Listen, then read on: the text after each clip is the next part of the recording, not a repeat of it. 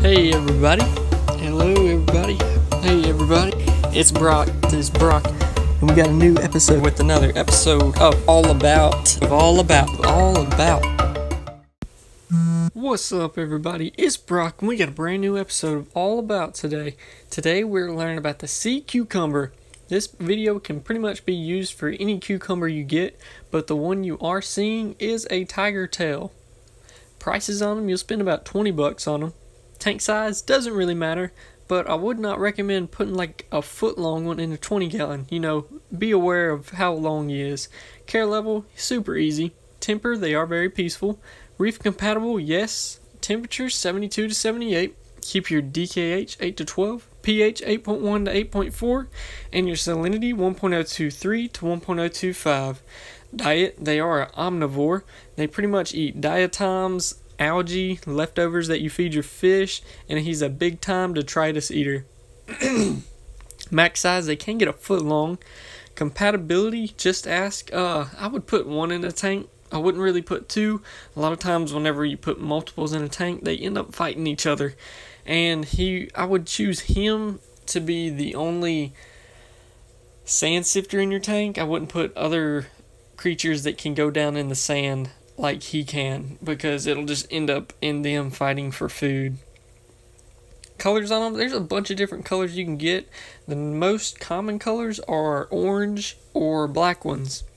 Origin, they do come from Indo-Pacific. Venomous, they are venomous when they get stressed or dies. This is rare. A very rare occasion that this will actually happen. Just make sure you don't let them get sucked up into your filter or power head. That is the most common way for these guys to release their venom. So cover them up, put a filter pad, some kind of screen over them.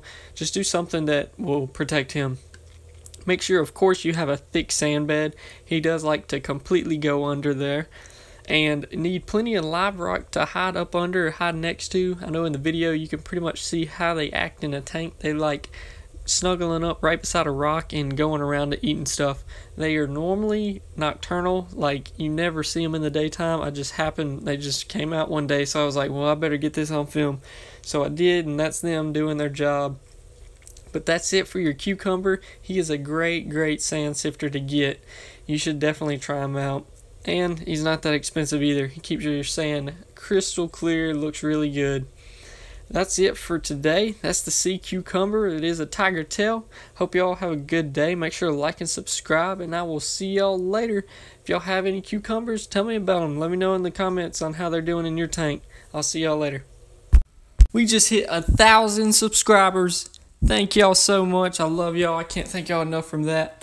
All started out with me just working in the fish store with an idea to let everyone know how to take care of some fish. And here we are, 1,000 deep, and it feels great. So to celebrate, for the whole month of June, every single day, I'm going to put out a new episode of All About some kind of fish, some kind of crustacean, maybe different things on how to take care of stuff. But just either way, every single day, you're going to be getting a video from me.